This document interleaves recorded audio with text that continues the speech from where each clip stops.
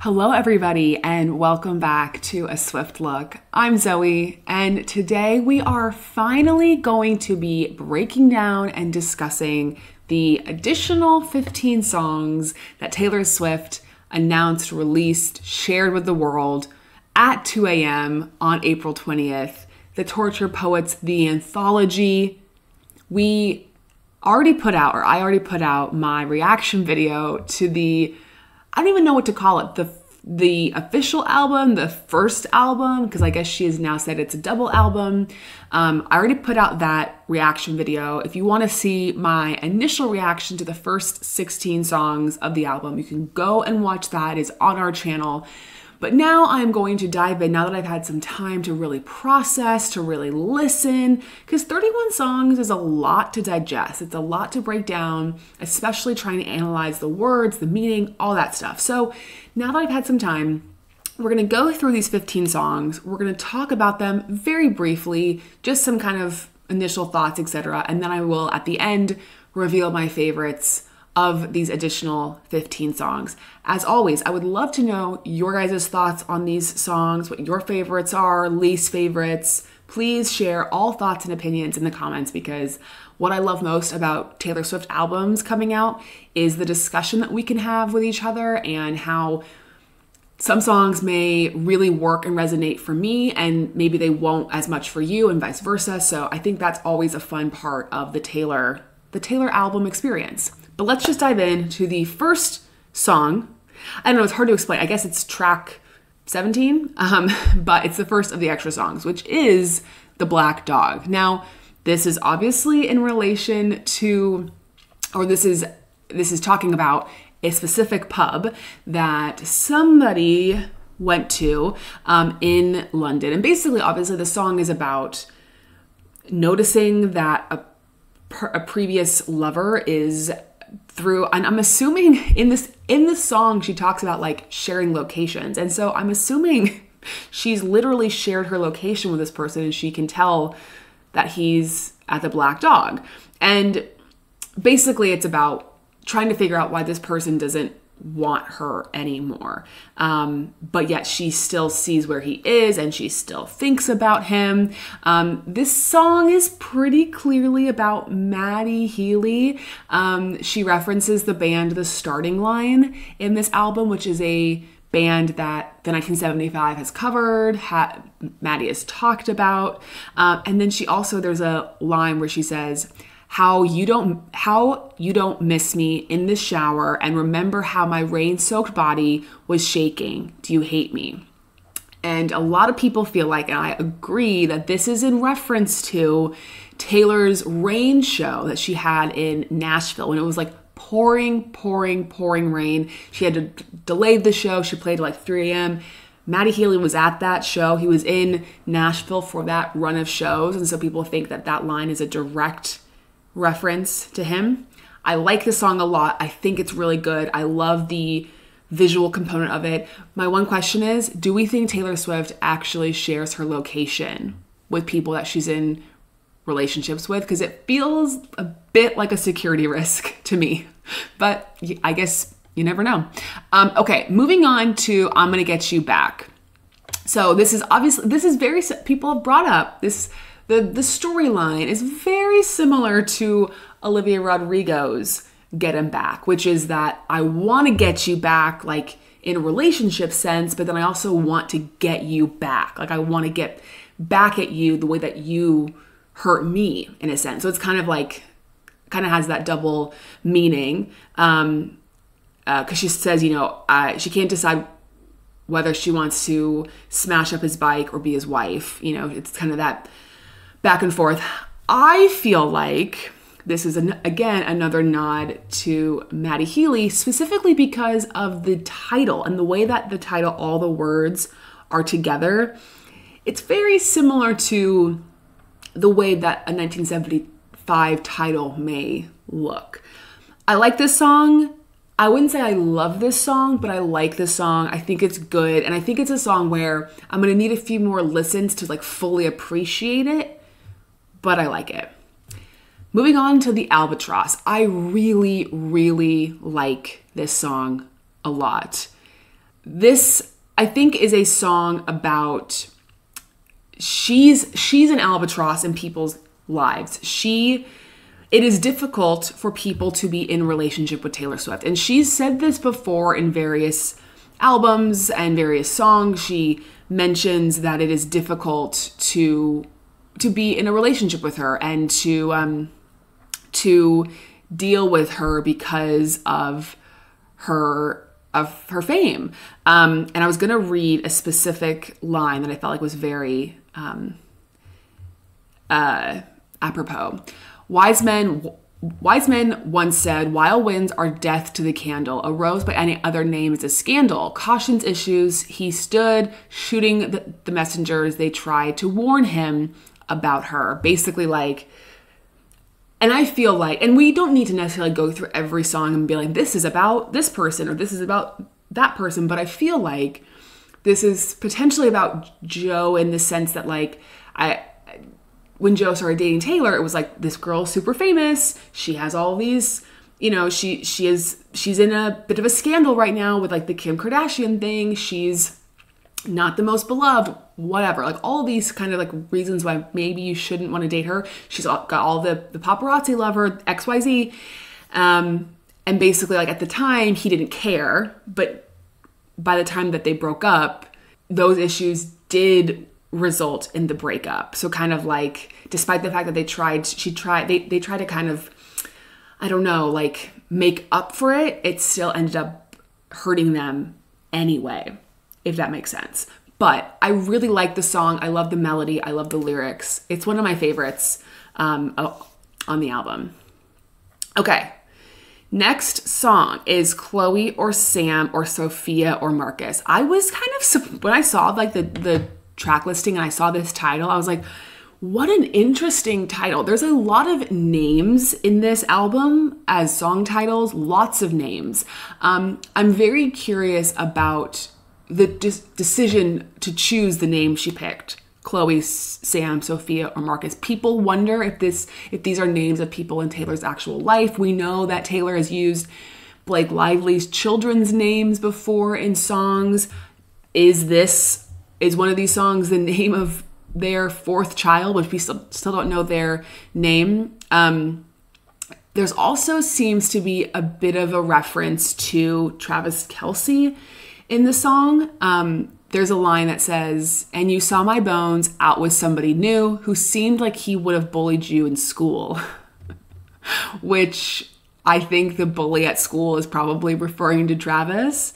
And then she also talks about how she had to she felt this need to constantly change herself in relationships and trying to become like somebody that somebody wants, but it never actually works out. So she says, "I changed into goddesses, villains, and fools, changed plans and lovers and outfits and rules, all to outrun my desertion of you." Which I thought was a really interesting lyric, which I really liked. And basically, it's just about a bad relationship. It's about a bad situation. But obviously now she's moved on to somebody new. Like the song. Wouldn't say I love this song quite yet, but I like it. Next one is How Did It End? I think the title explains the song for itself. Basically, how did this relationship end? I think what she's saying with this particular song is she's kind of talking to her fans, the media, the public, because we are all so obsessed. When Taylor and Joe broke up, for example, everybody wanted to know why they broke up. What happened? What's the reason for it? I think especially when a relationship is 6 years long, people feel like they deserve a reason. Like she needs to come out and explain exactly why they broke up. And we all feel this like strange ownership, especially over celebrities when it comes to their personal lives. Like we deserve an explanation or like an answer. And I feel like this is kind of her response to that in song form. There was a line that made me think it. She says, "Guess who we ran into at the shops, walking in circles like she was lost. Didn't you hear? They called it all off. One gasp and then how did it end? Essentially, basically, everyone gossiping, chattering, asking themselves, like, why did this end? Why did this end? And I think at the end of it, and kind of the message is like, sometimes things just end. And like, there's not always like this clear cut, obvious explanation for why something doesn't work out. Sometimes it just doesn't work out. I like this song. Again, I think it's good. It will require some more listening to fully process, but I like it. Okay, next one is So High School. You guys, I am obsessed with So High School. This song is so good. It's my favorite. It's my favorite of the additional 15 songs. I love the guitar at the beginning. I love the melody, the lyrics, and of course, I love the fact that it is about Travis Kelce, and it is so clearly about Travis Kelce. Like, you can't even tell me otherwise. I mean, you have the line about watching American Pie. That's such a Travis Kelce movie. Touch me while your boys play Grand Theft Auto. Like, that's hilarious. We also know Travis is so close to his friends, so that makes sense. And then the line, you know how to ball, I know Aristotle. Basically, you're great at sports, and I'm the smart one. Which, honestly, Travis would agree. And then you have the whole line about him opening up the car door for her and how sweet that is. And she also says, you know what you wanted, and boy, you got her. Also alluding to like Travis going after her, the you want to marry, kiss, or kill me, that whole thing. Like, it's just full of these perfectly laid Easter eggs. It feels good. I think a lot of the album is very heavy. It's a very heavy album. It's an emotional album. There's a lot of intense emotions of anger and fear and denial and all the things that Taylor talked about. And I feel like this is kind of this one part of the album. There's a couple other parts, but where there's just like, you can kind of breathe and it's like, and it's just nice. It's just a really nice song. I very much enjoy it. Okay, next song is I Hate It Here.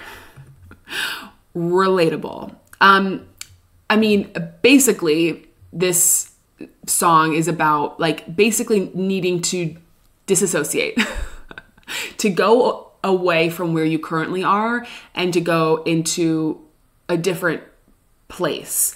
The way that I interpreted it is like, when you are going through a difficult time in your life, whether it's a breakup or some other personal situation, sometimes you just need to step away from it and go into a different world where you don't have to think about it. For example, she says, I hate it here, so I will go to lunar valleys in my mind.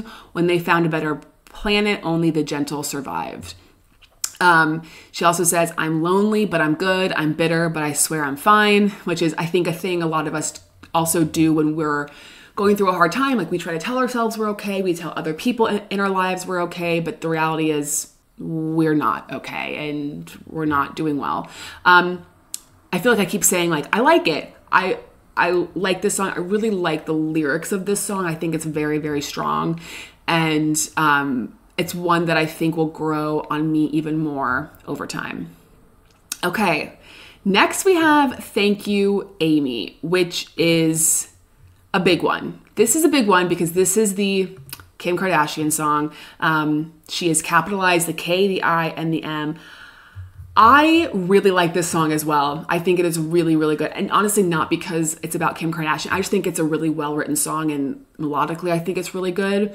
I like the kind of the juxtaposition or how she sort of uses the metaphor of a high school bully to kind of compare the Kim situation to what you might go through in high school. I mean, there's so many references to it being about Kim.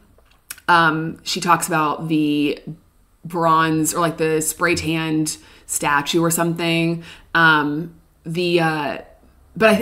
I think the gist of the song and why I think it's like an evolution of other songs that she's written about the situation is she's, I think, now at the point in her life where she's able to look at it and recognize that she would not be where she is today, both personally, professionally, if that had not happened to her.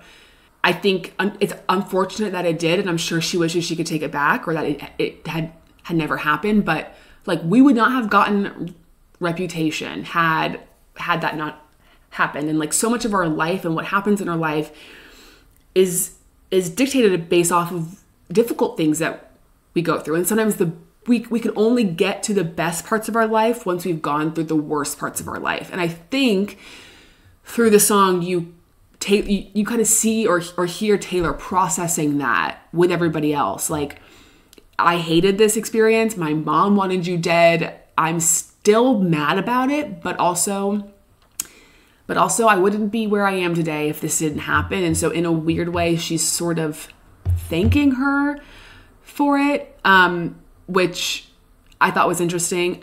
I think it's a really, really good song. I don't know if she needed to capitalize the K-I-M in the song title. I feel like we all would have been able to figure out what the song was about if she didn't do that. Like, it almost was too obvious for me. But I would love to know if you guys felt the same way. But I really like this song a lot. I think it works sonically. I think it works lyrically. I think it's really, really good. Okay, next one on the list. I look in people's windows, which sounds very creepy. But basically, I think a lot of it is her looking at like what could have been, and sort of like observing other people's lives and comparing them almost in a way to her own life. And I think, recognizing that Taylor, she can't do a lot of things that other people can do. And her life is going to look a lot differently than other people because of who she is. And I think it's relatable, and we can understand it from her perspective. I also think it's relatable for us normal folk, because I know for myself, like, it's so easy to constantly be looking at other people's lives and what other people are doing and what other people have going on, and wishing that you could do those things too. Like the comparison game. We always do it. We all do it. And I think it's not always the healthiest thing for us to do, because we don't focus in on our own life. I also think it's a bit of like wishing things could have been a different way, or wishing things could have turned out a different way. But ultimately, the reality is, like, we have to stop watching other people's lives. We have to live our own life. So I like the analogy, the metaphor with the song. I wouldn't say this is one of my favorites of the additionals, but I really actually love the title, because I think it's kind of like a bit jarring, which I think is sort of interesting. It's like an interesting title. Next song we have is The Prophecy. I love this song. This song is really relatable. It's just very, very, very good. And for Taylor, this song is about her just wanting to be loved. Her wanting to be loved, and basically saying, like, can we change the outcome of my life? Can we change the prophecy of my life? Because all I really want is to just find somebody to love me and to care for me, and that will stay with me and stick by my side. And I may have all these other wonderful things in my life, but what I really want most of all is to be loved. And I think it's relatable too for a lot of people. I've been seeing on TikTok, a lot of people are saying, like, this is the song for the perpetually single girl. And I think it is so true. Like, you're watching all these other people have relationships, fall in love, whatever, be happy, and you're just like, why can't it be me? Like, why can't I have what everybody else seems to be able to have? So I think lyrically, story-wise, it's so good, and I just think it's a really, really strong song. It's one of my favorites. Okay, Casandra is another Taylor or a Kim Kardashian potential song. There's a mention of the snakes. She says, "So they filled my cell with snakes. I regret to say, do you believe me now?" Which the snake motif was very heavy in the early Kim Kanye days. And she also says, which is interesting, which I think this also proves it's about Kim. She says, when it's burn the bitch, they're shrieking. When the truth comes out, it's quiet. It's so quiet. Which basically I think alludes to when the phone call of Kim and Kanye, or Taylor and Kanye first came out, thanks to Kim, everyone was like, Taylor's a snake, commenting snake on her Instagram, all that stuff. But then once it actually was revealed that the call was edited, that wasn't exactly how it went down, like everybody just kind of slinked away. And it's that whole thing of like, everyone has this public outrage initially and are so willing and like ready to cancel people. But then like once a different story comes out or like more is revealed, people don't want to talk about that. So I like the storyline. I like the song. I think it's good. I need to listen to this one a bit more to fully process, but I enjoy. Peter is the next song. This is definitely it's definitely in reference to Peter Pan, about, never growing up, never being able to grow up. This could be about a real person, maybe Maddie Healy, and sort of like, trying to get through to this person who we like want to love so deeply, but it just doesn't ever quite work out. Here's some of the lines in the song. And you said you'd come and get me, but you were 25 and the shelf life of those fantasies has expired. Lost to the Lost Boys chapter of your life. Forgive me, Peter, please know that I tried. Basically, like, I thought we were going to be together at this one point in our lives. It didn't work out.